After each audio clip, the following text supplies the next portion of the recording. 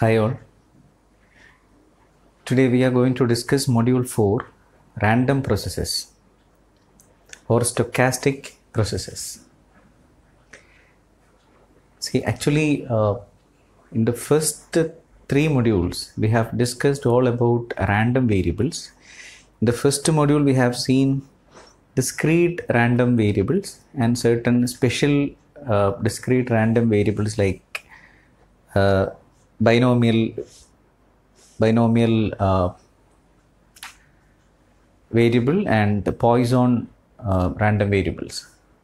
And then in the second module we have seen what are continuous random variables, its properties, and we have seen certain standard continuous distributions like normal distribution, uniform distribution and exponential distribution. Again in the third module it was all about joint probability distributions. That means the joint probability distributions of two discrete random variables and joint probability distributions of two continuous random variables. And fourth and fifth modules we are going to discuss random processes. Actually it is a kind of extension of the first 3 modules, and here actually we are going to discuss about a series of random variables, not just 1 or 2 but a set of random variables. Now let us see what is the definition of a random processes.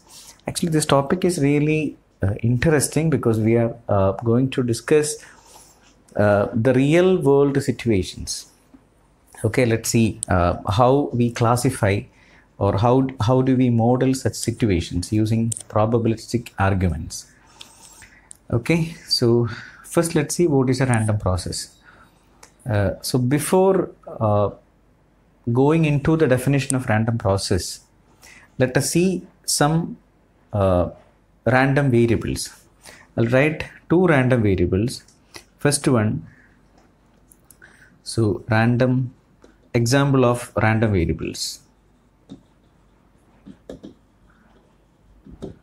Random variables. See, this is one of the examples. Number of likes for an FB post. This is a random variable, right? I think we have seen this example in the previous modules. Number of likes for an FB post. Another example is temperature.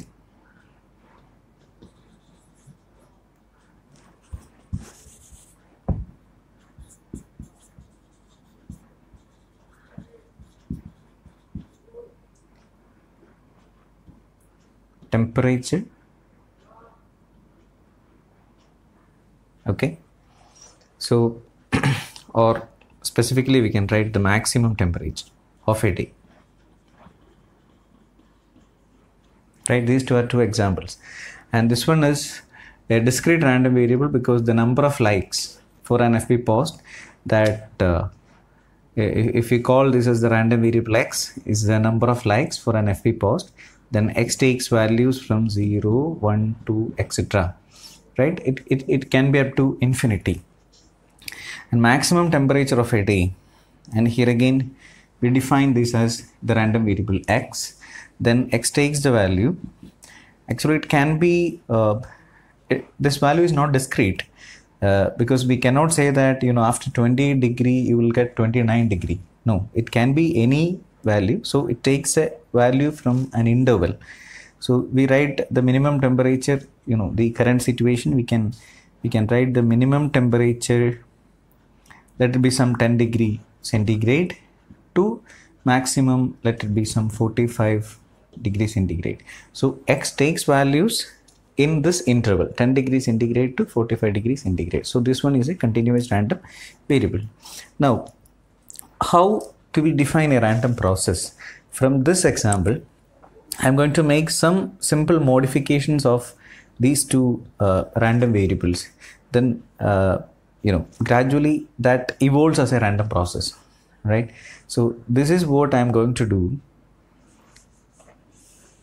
Okay, so number of likes for an FB post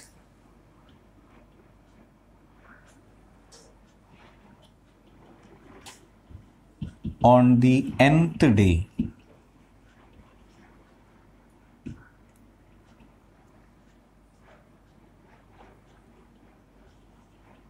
of January 2020. Right? So actually the thing is that this is the number of likes for an FB post, but we do that, we are going to we are going to conduct that experiment on every day of January 2020. Okay, so this one has a time parameter, right? On the first day, what is the number of likes? On the second day, what is the number of likes? And the third day, similarly, on the 31st day, what is going to be the number of likes? And this number of likes is a random variable. Okay, so what happens is that we will get 31 random variables. So we define this as xn, number of likes for an FB post on the nth day of January. So these are the random variables that you will get: x1, x2, etc., xn.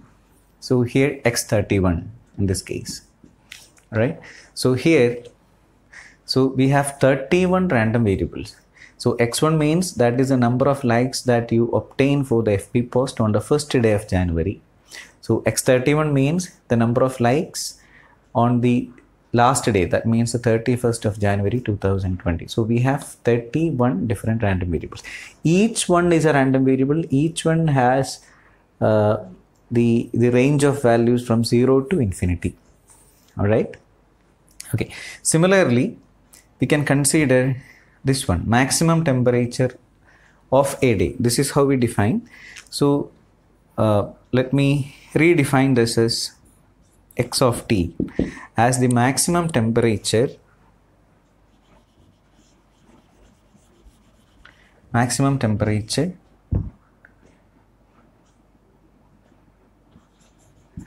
at time t of a day.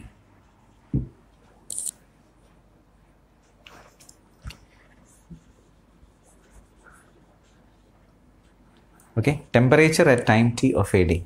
So this is what x of t. So the temperature, definitely that varies. So this one is a random variable at time t of a day. So at any time we can observe the temperature. So here we denote that as x of t. So for example, when time at 6 o'clock, we can define, x of 6. When time, at 18 hours, we can define x of 18. So we can define this x of t temperature at any time of a day. So this one is again infinite number of random variables here we have, right? At any time you obtain the temperature random variable. Okay, so these kind of things are called random processes. All right. So generally a random process has two different parts. First one is a random variable, right? Because that x represents a random variable. Here it is temperature, and here x represents the random variable number of likes. Okay, and here we have some index variables, xn. This n is a discrete case in this case. Okay, so this is a time index. Xn is the time index, and this t is again the time index. Okay, here we have a discrete time index, and here we have a continuous time index. Okay, so generally, based on these random variables and this time index, we can classify the random processes into two. Okay, into four. So first, we define two things. One is the state space. State space is the outcome of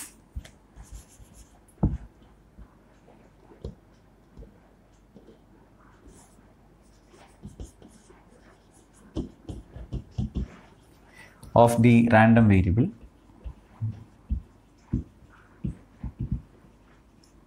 Usually we denote this using the letter X or S. Okay, state space. And then we have a time parameter. And the second one is a parameter set.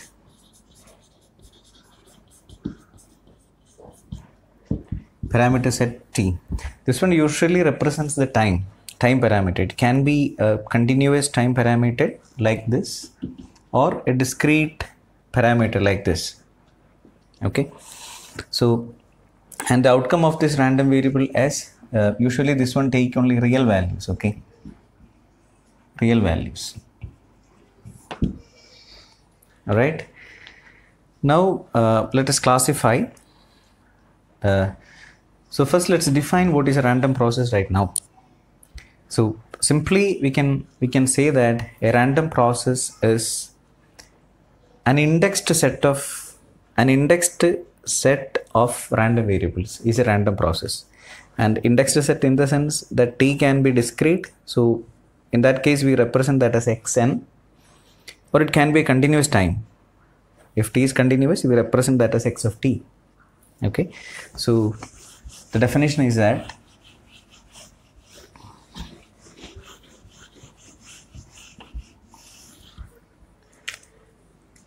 an indexed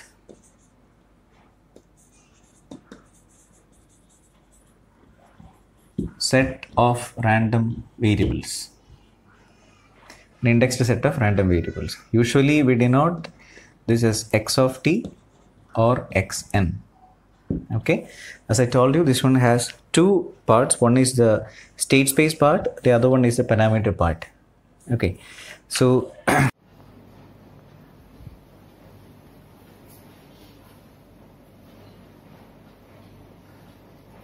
okay, now as I told you, there are four different types of random processes we have. So first I'll write four different examples, then it's easy to understand. So the first example is that,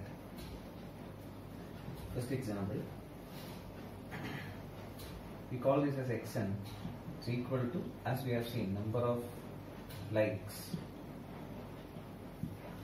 for an FB post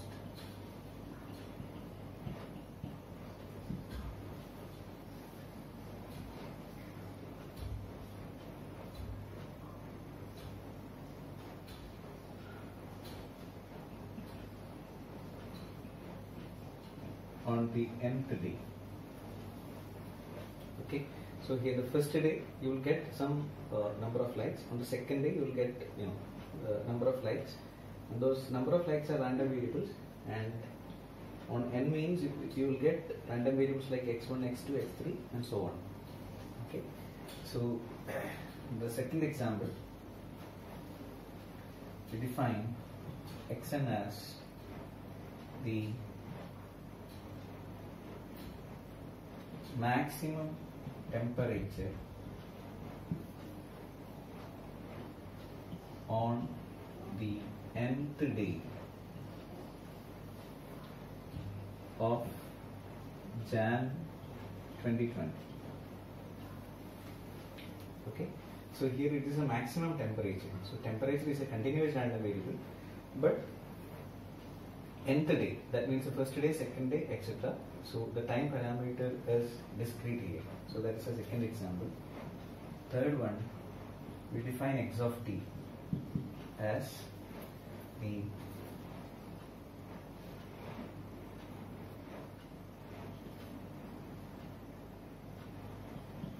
number of likes for an FB post during the interval 0 to T. That 0 means the time at which we post the FB post. Okay, so here number of likes is a discrete random variable, and at any time we can count the number of likes. Okay, at any time T. Okay, and the fourth example is X of T is the temperature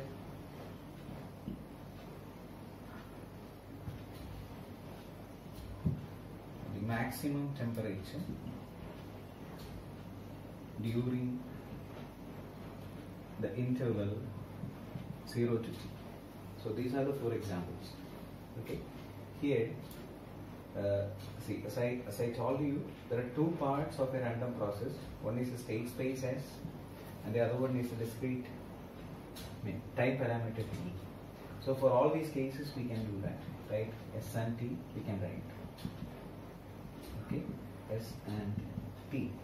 Here again, S and T. And in the first case, S is this random variable, number of likes of an FB post. Okay, so that is something like 0, 1, 2, etc. This is a discrete random variable, and here the time is on the nth day. So T is like 1, 2, 3, etc. So this is the index set. So here both are discrete. The state space is discrete and the time is discrete. So we call the first one as discrete state space, discrete time random processes. And the second one is the maximum temperature. So that is something like 0 degrees centigrade. It's an interval, right? So 0 degrees centigrade to some 45 degrees centigrade. But here T is again on the nth day. So that is discrete. 1, 2, etc. 31. So here they have a continuous state space, discrete time random processes. Second one. The third one, we have number of likes. So S is like 0, 1, 2, 3, etc. And T is during time 0 t. Okay. So here T takes the value 0 to infinity. At any time you can search for that. Okay. At any time you can count the total number of likes. So T is an interval. So this is discrete state space, continuous time random processes. And the last one, maximum temperature 0 degrees centigrade to 45 degrees centigrade, and here the time is again 0 to infinity. Both are continuous. So we call the last one as the continuous state space, continuous time random processes. So these are the 4 different random processes. Okay. I think from these examples that the classification is clear, right? Okay. So like this, we can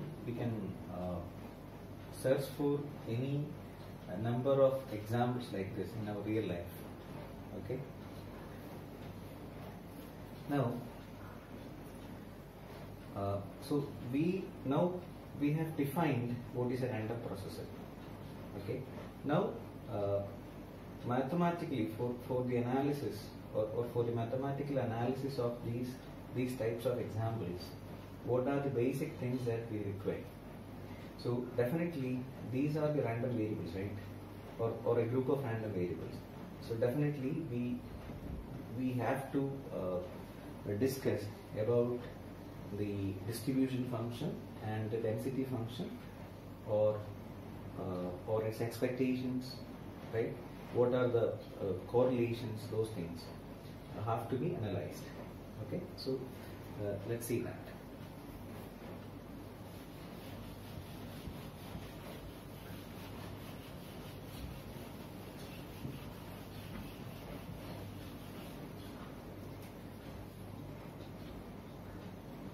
So these are some definitions. So let x of t be a random processes.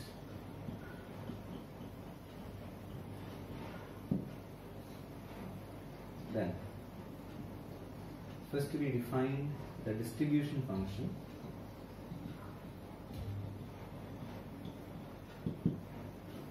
First we define the distribution function as f of xt. F of xt, as it contains 2 variables. X is the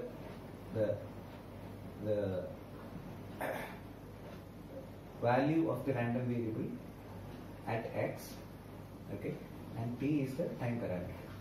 Okay, so So we define this as the probability that the random variable at time t takes the value or at t less than or equal to x. So it's a probability that the random variable x at time t less than or equal to the value x. So we denote that function as f of xt. So this is a distribution function. Then the density function is small f of xt. So actually this one has two variables, right? So we have seen in the first two chapters that density function is a derivative of the distribution function. But here the problem is this one has two variables. So the density function is defined. That means we can find its derivative, first order derivative, second order derivative.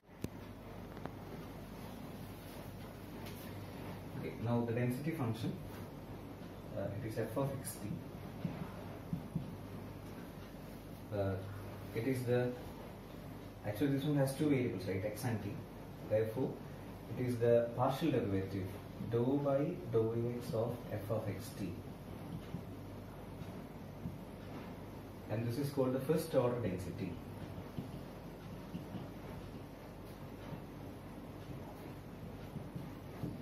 First order density. Similarly, we can define the higher order density functions as f of x1, x2, t1, t2. This one means that actually at t1 we will get a random variable x of t1, right? So x of t1 is a random variable, x of t1. So x of t1 takes the value x1, okay, and x of t2, at t2 will get another random variable x of t2, and that takes the value x2.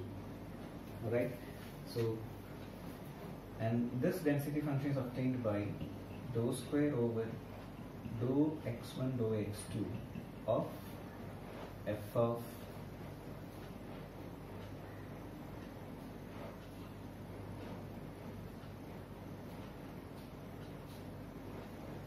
x1, x2, t1, t2. Okay, so this is a second order density.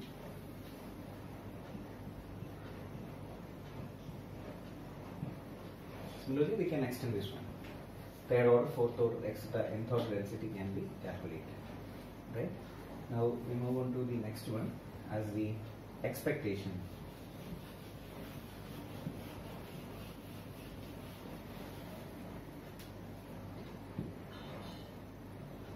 Mu of x of t, or the expectation of x of t. So mu is the average, and we denote that as the expectation of x of t. Then this expectation, then autocorrelation.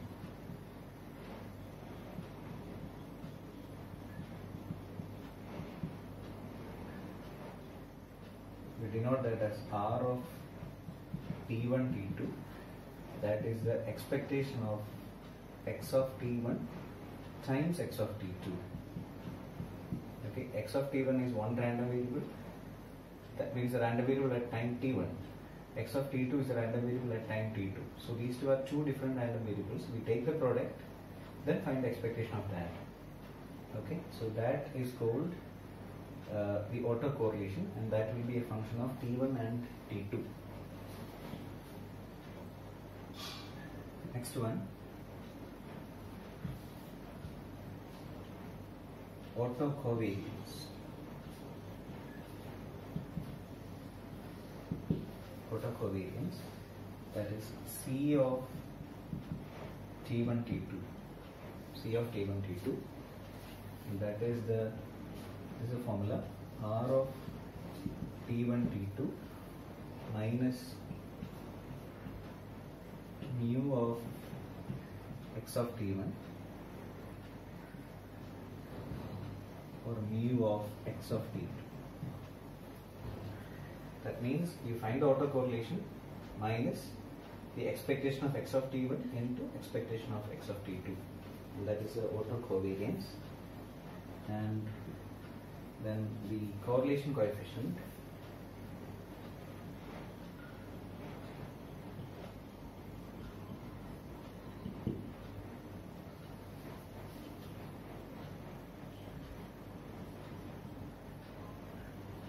R of t1 t2, that is C of t1 t2 over square root of C of t1 times C of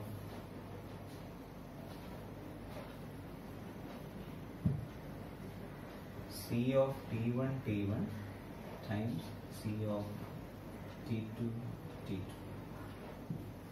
Okay, so these are the important formulas that that has to be memorized.